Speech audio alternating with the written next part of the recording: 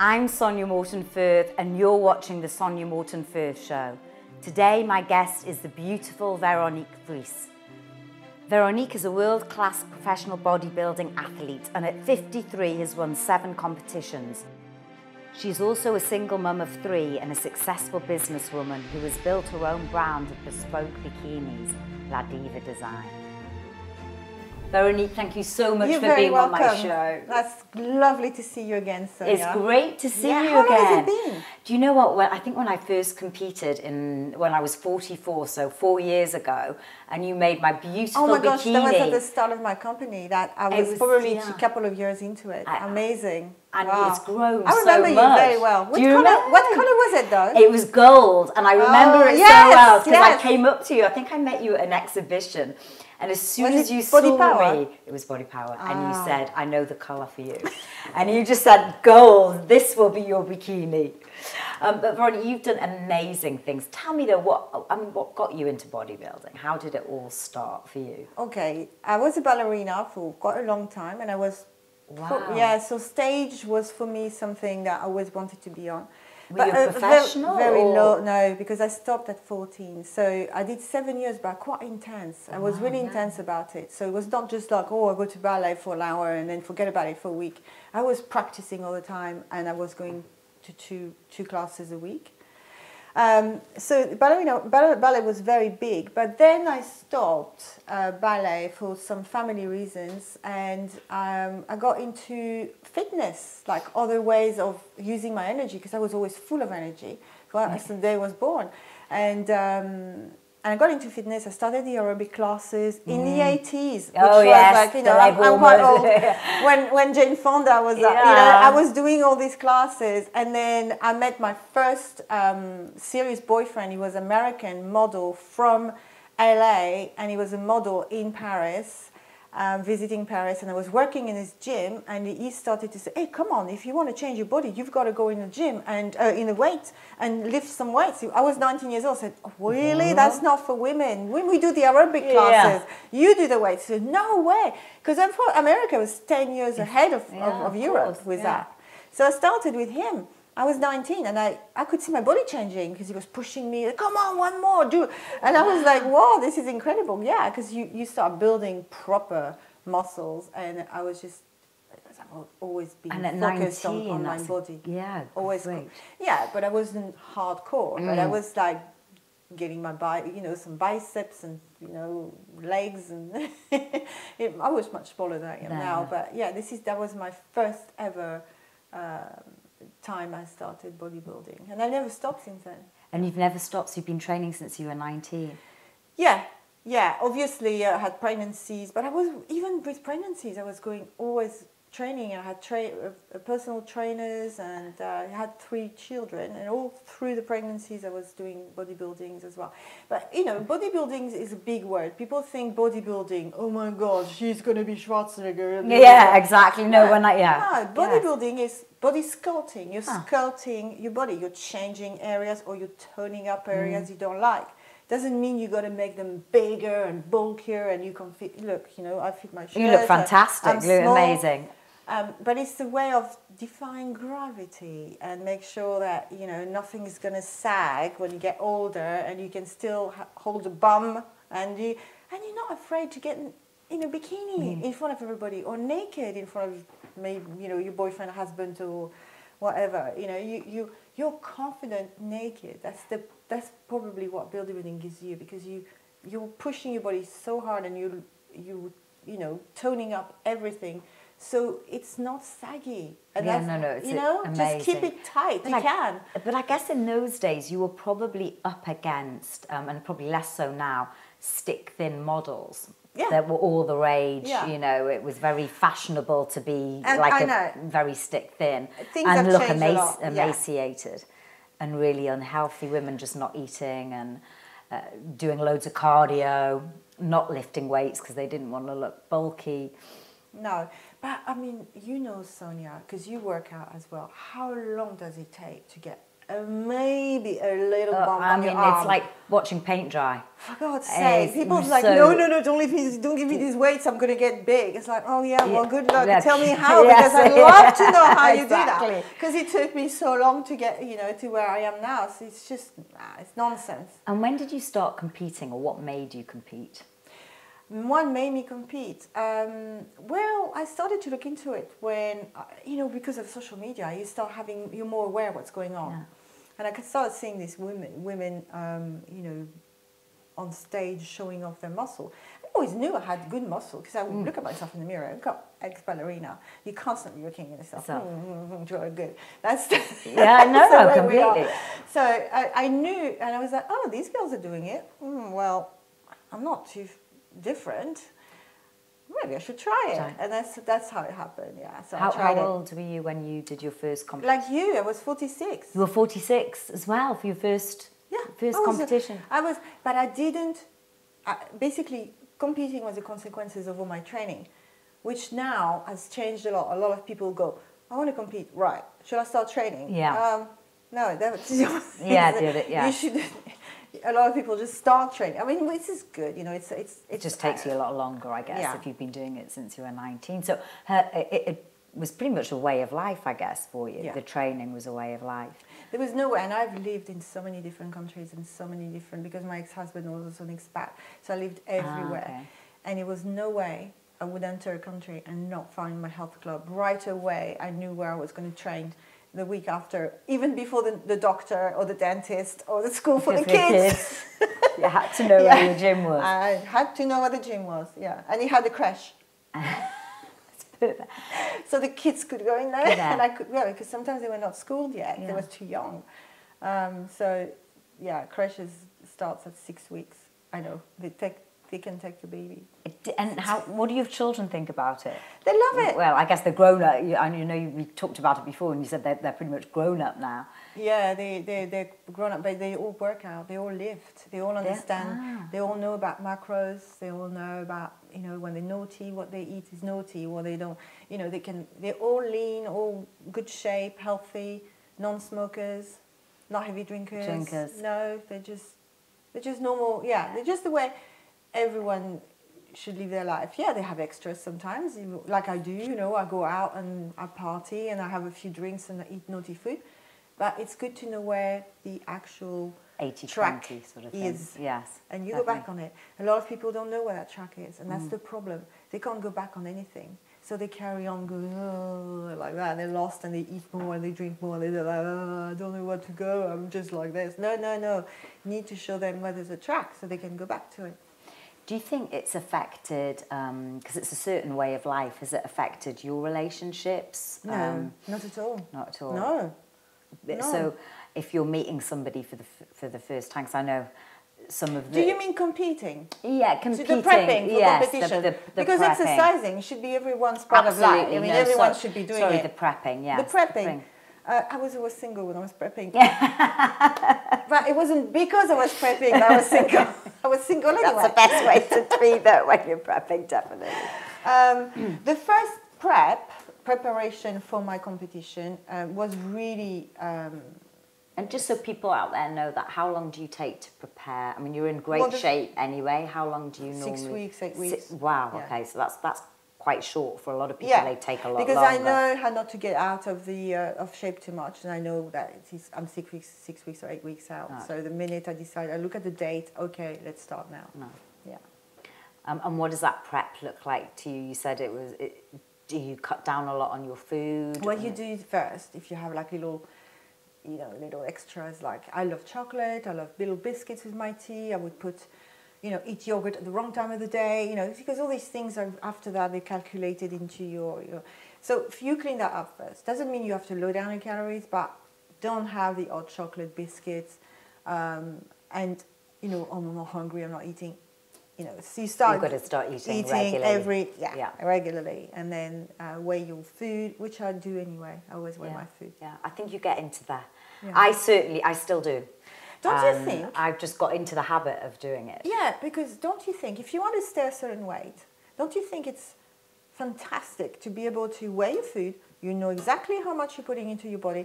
You know it's perfect. It's like putting petrol in a car. You can't take any more petrol. The car will run perfectly well, this amount of petrol. You know, it's, you know, with this amount of food and amount of calorie, you'll stay exactly. You're going to stay exactly the way you are. And this is what you need for your own body. So people would think it's a little bit crazy to do that, but I think, you know, I'm comfortable with it. I don't weigh everything, like, obviously the biscuits I'm eating, I'm not weighing. But when you're off season, do you do it as I still weigh, I weigh my carbs.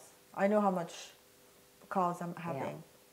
Yeah. And do you think, because it's interesting that the off season and then going into prep, that in terms of your body changing, because you do have to put a little, we just talked about it before, you have to, and especially for a woman, you do have to put a bit of weight on to gain the muscle.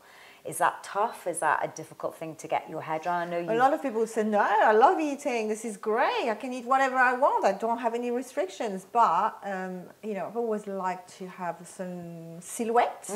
Yeah, you've got a fantastic figure. And all your clothes you're a small lady. Yeah. And it doesn't really suit my face neither.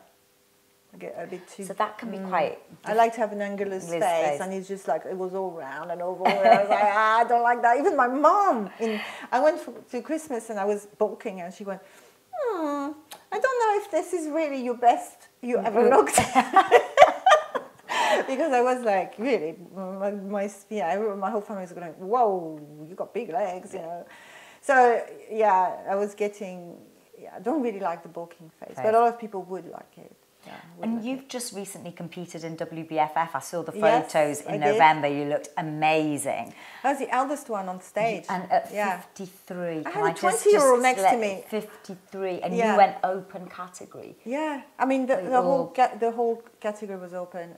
So it was 22 of us on stage. Unfortunately, I didn't place.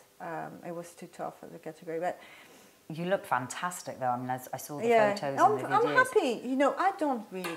At my age, I don't wait for approbation anymore. You know, I'm 53 years of age. I think it's difficult to judge me against who? Against another 53? There's none. Do you find it hard mentally, though, to get on stage with the 20-something-year-olds? And I just... Obviously, you get a little self-conscious, like, oh, am I out of place? Am I going to be... You know, I said to my friends in the fitness industry, and I don't know if they're going to recognize themselves, but I do say to them, promise me I'm not delusional, and you would tell me when it's time to take the gloves off. Promise me you... Like, Veronique, we don't really want to see you in a bikini anymore. You know what I mean? It's like, it's not that nice anymore. Can you just put some clothes on?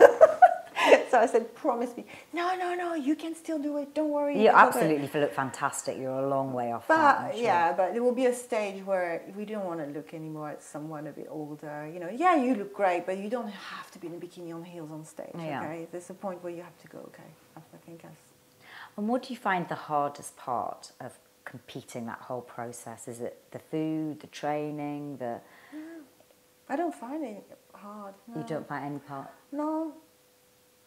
Because when I went through it, I used to be a runner, and I actually found competing much harder, because when you run, you can eat whatever you want. There's no one's looking at your body, but I found competing a massive test against with willpower. And I found it much more mentally challenging. I should not say, you know, it's easy, but I've done it so many times. But I remember, okay, first, second time, the hardest part is to have to constantly be on a schedule to eat. Yeah. I have to say, when I'm not competing, I can be a bit more relaxed about it. But when you know, oh yeah, my third meal, my fourth meal, I'll come, I have fifth one, and you know you have to have only that, nothing else, and it's just taste. I just remember dreaming of ice cream, and I just I used to watch cookery programs, fixated on food. Yeah, a lot of people do that. A lot of people do that. Yeah.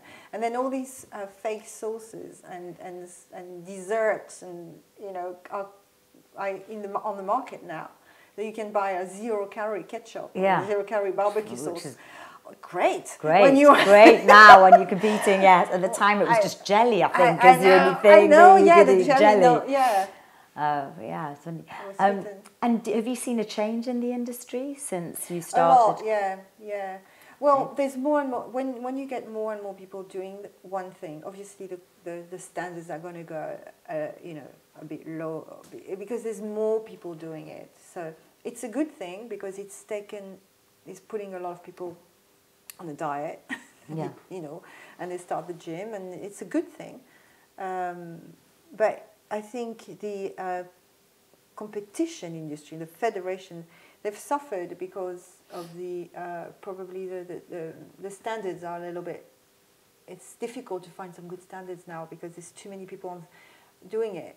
I don't know if you understand what I'm trying to say. It's just like before, you had a certain amount of people that were real athletes doing it, like real, whoa, you know, they look. But now there's like a bit of everyone can do it. So, and the image has changed. I think I remember when I was doing bikini, they softened the look a lot.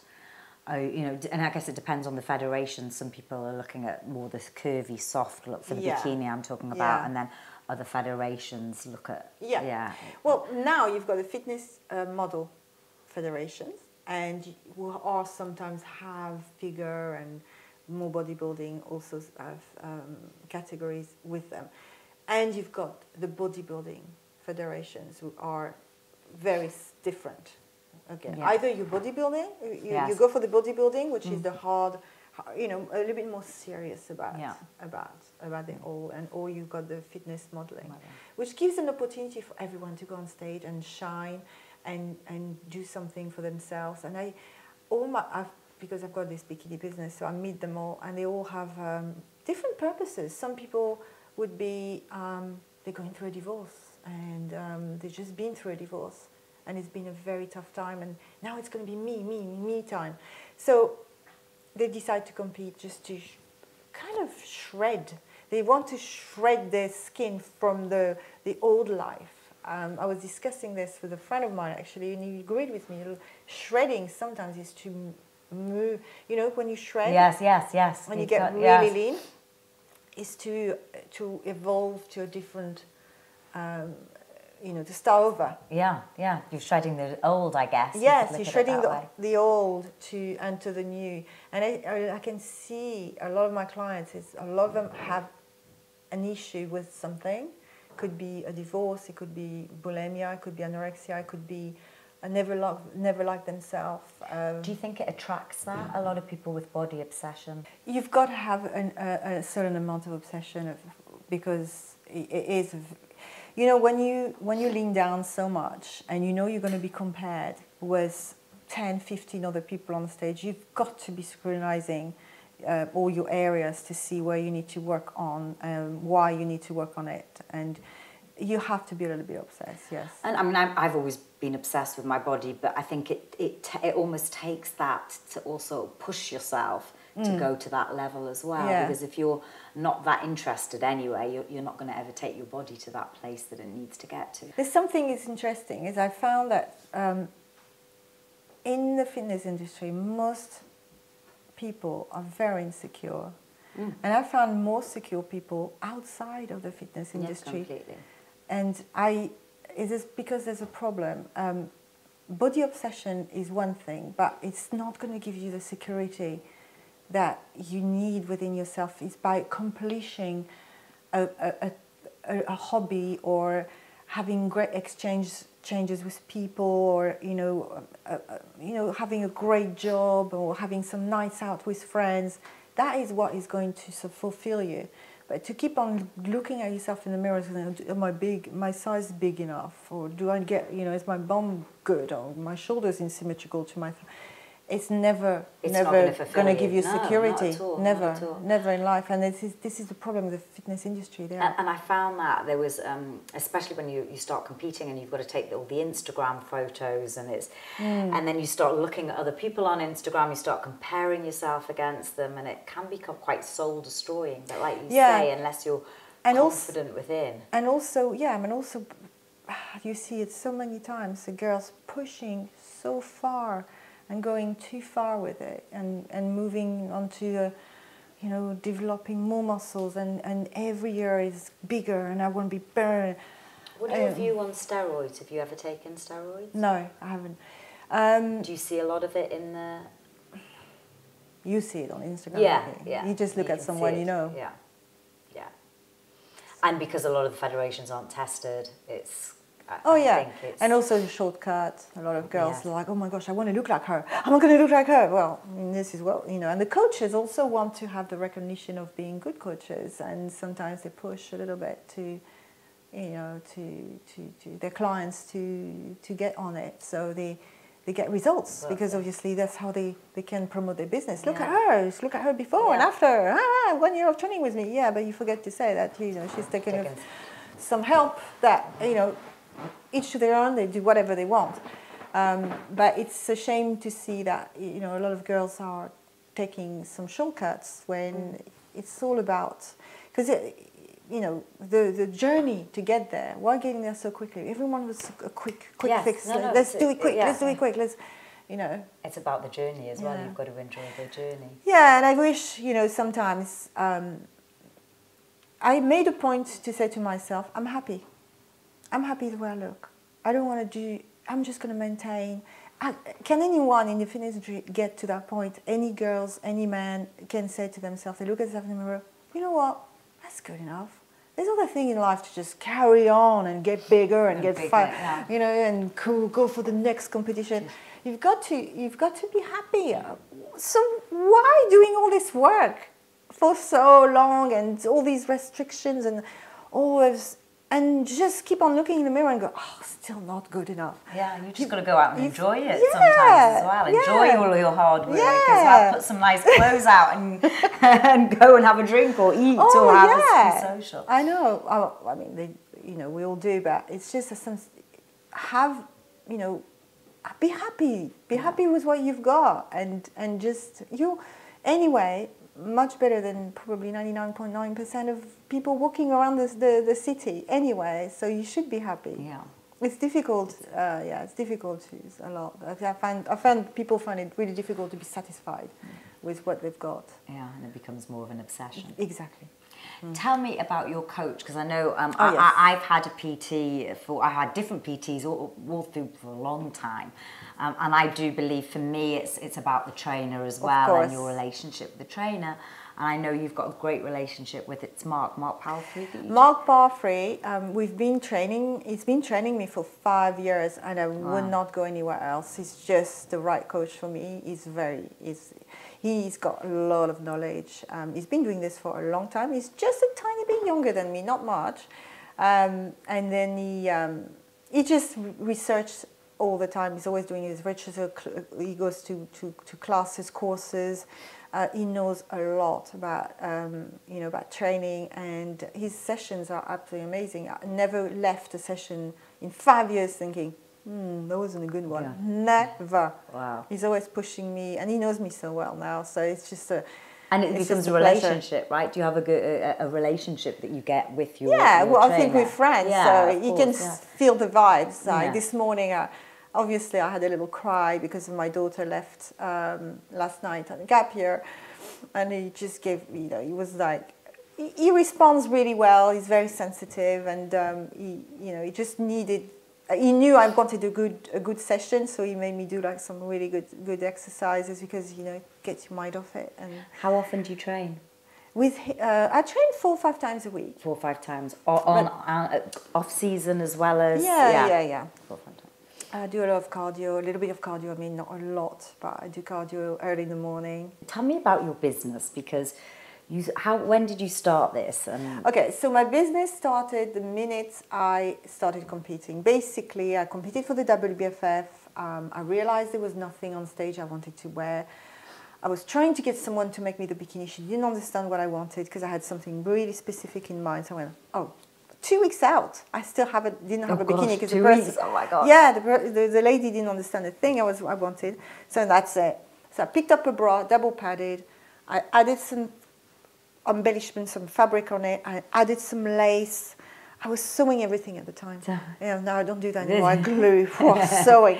So I sewed all the lace on it. I bought a bottom, like a swimming costume bottoms. I altered it completely to make it as small as possible. I covered it as well with all the embellishment, put it on, did the wbff, and everyone went, wow, where did you get that from? And we're like, oh, it's not that good. You should see the inside. You should sit there. And they were, no, but how did you get it here? I was like, oh, can you make me one? So then I had a umbilical hernia. For 6 weeks, I was out because I had that sounds awful. I had surgery. I had a mesh put in. So for 6 weeks, I was basically at home bored. So I went, let's do some crafts. So I started to do bikini tops.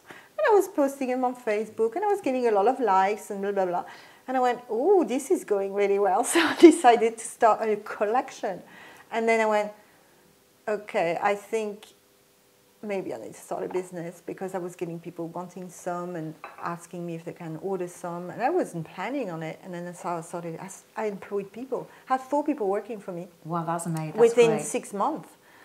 Yeah, so it was, yeah. And I've learned the whole thing by myself, because no one could teach me. But it's a very challenging industry. I mean, I used to have a brand, and actually it's still going, for gym wear, for leggings and tops. But the fashion industry was so difficult, because it's all about stocks and getting the right margins, getting the right quantities, as well as all the marketing. I don't have that problem. You don't find that, okay? No, because it's bespoke. It's bespoke, yes. People buy it, give me 50%, I start making it. When it's finished, they give me the rest. And if they don't pay me, they don't have a bikini to go on stage with. And I remember you made my first bikini, and it was absolutely beautiful. And wow. I remember the customer journey was lovely as well. And just that from the very start right through to the end was, such a lovely journey to have. I think it's because I know what you're going through, because and I'm still there. I understand how important it is. It's like a wedding dress. It's like you're going to reveal yourself on stage. And especially if you've done it for the first time, it's quite a scary... And it's going to be armor. Your armor for the stage. It's going to be your protection. It's going to be what, it's like, okay, maybe my body's not good enough, but look at this bikini! And how have you managed? Because it's challenging to run your business. You've got 3 children. It was difficult. It was very difficult. My kids were very resentful, very, very, giving me such a hard time. It was so hard. Because I was working around the clock, and they were still small. 6 years ago, I still had a 12-year-old at home who needed me, and homework and stuff. Yeah. And I was doing bikinis around the clock, and my whole house was taken over. I had to allocate 2 rooms. One of them was their little sanctuary, and I had to say, I'm sorry, kids. The study where they had the TV, sofa, computer, that was their little room. So I've got to convert this room into for my business. So I had to convert it. Oh my gosh, they hated me. And then I had to convert another room. So I've got 2 rooms. But it was very, very difficult. What do you think you owe your strength to? Because to do that is... To a lot of problems I've been through at a younger age. I've been through quite a lot. Anything you want to talk about, or you can talk about? I've been through a lot. Well, twice we had to start again, basically from nothing, because first time was our house burned down. Oh wow! And we left. We were alive, basically. Yeah, but we left in the 90s. That's it. I watched it burn, because it was inaccessible for the fire brigade. And the second time, we lost our house in Beverly Hills with all our belongings and furniture and everything you can think of when I was pregnant with my last one, because of the bad business move. I won't go into details, but we were basically homeless, basically not a roof above my head if my parents would not have been there. So it was a very difficult time. So living off a suitcase, where I gathered, a couple of clothes and everything, it was very difficult. So that lasted a couple of years, 2.5 years. So when you've been to the bottom of things and you've had nothing, and you still have to raise your kids and hope and put them in school and put them food on the table, and doing any little jobs you can just to put food on the table. this is nice. You pick yourself you appreciate yourself. So would you say what's going on? Sounds like you're a very resilient lady. Yeah, yeah. And it takes that, I think, that you picking yourself up each time. But I think everyone would. You know, if you have it a bit of sense in yourself, you just don't let yourself go. You know, anybody would fight, I think. I think you've got the fighter in you. Yes. I honestly, I wouldn't put yourself down. I think to raise 3 kids. I have a husband at the time as well. Yeah. I mean, he was not here, but at the time, yeah, I was on my own with them. But yes, but even to compete, to get to the level that you've got to go through, I think there's a mental strength there. It's not just the body strong, but it must be a mental strength as well. Yeah. I do have my cries sometimes. Yeah. No. No, I know what you mean. Yeah, and also, you know, sometimes, you know, because I'm single, and sometimes you want to cry on someone's. Oh, you're single. You know, you want to cry on someone's shoulder, not cry, baby, cry, but just want to say, this happened today, and I was really cross with this person did that, and you can't say it to anyone. You're by yourself. Sometimes I go, you know, tell my kids, and my kids are like, oh, shut up, mom. They don't want to hear it. So you're like, okay. So yeah, sometimes you want to share something. When you're single, it's hard because you know you go through life without you can't express your feelings. So yes, you get really strong. Yeah, you get stronger. You get this really independence. I think. Yeah. What's next for you, Veronique? You've just competed. Will you compete again? Do you think? Every time I compete, I finish the competition and I never plan. I'm just, you know, I like to go with the flow of things. So if there's an opportunity there, and it's pleasing me and it's, you know, it's bringing some happiness in my life, I'll go for it. You know, I don't really go, I'm opportunistic. I like to look what's opened and, you know, and I take what's there. Yeah, what's there, really. So what's next?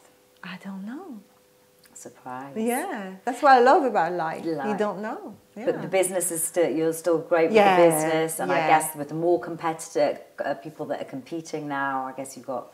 I still have the passion for it. The minute I'm bored and I'm sitting down doing bikinis, I'm like, I can't do that anymore. I'll stop and do something else. I know where to go for my next bikini. Are you going to compete again, Sonia? Do you know what? I'd like to do it. I don't know when, but I've always thought I'd definitely like to do it a third time. It's just one of those things. I did it twice, but I'd like to do, I placed 5th the last time, but I'd like to get in the top 3. That's my aim. I don't know when, but yes, I will compete at least one more time. Yes. Definitely, I'd like to. I mean, if it makes you happy, you want to do it. You meet a lot of great friends. It's a great day. Something, you know, it's a challenge. Yeah. It makes you stronger, makes you fitter. And I still train like you do. I train 5 times a week, so I'm still as though, you know. One day, that's never going to change. It's part of me. No. And Veronique, for my last question, and I ask all my guests this, if you were to write a message in a bottle for future generations to find, what would that message be? Never give up. Wow. Veronique, thank you so much for being a guest on my show. It's been lovely. Hope you enjoyed the show. Remember, there's a new interview out every Monday, so hit subscribe and like, and you'll get it straight into your inbox.